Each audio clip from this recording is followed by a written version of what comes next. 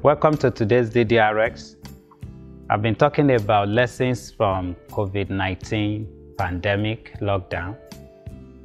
Our current scripture is Romans 8:28, and we know that all things work together for good to those who love God, to those who are the called according to His purpose. So today I want to talk on the sixth lesson, which is cultivating new skills. People are learning new things. Languages, musical instruments, sewing, just to mention a few. In fact, new courses. In fact, there are a lot of free online courses. People have taken advantage of that. We have online churches. Currently, we have virtual attendance now for churches.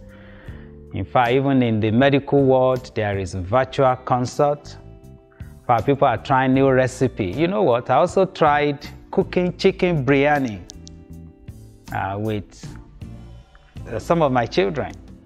And we just followed the recipe.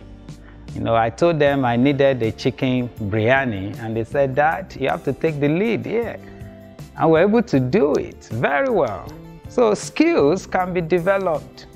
Great dreams are destroyed without skills. In Proverbs 22:29, do you see a man skillful in his work? He will stand before kings. He will not stand before men.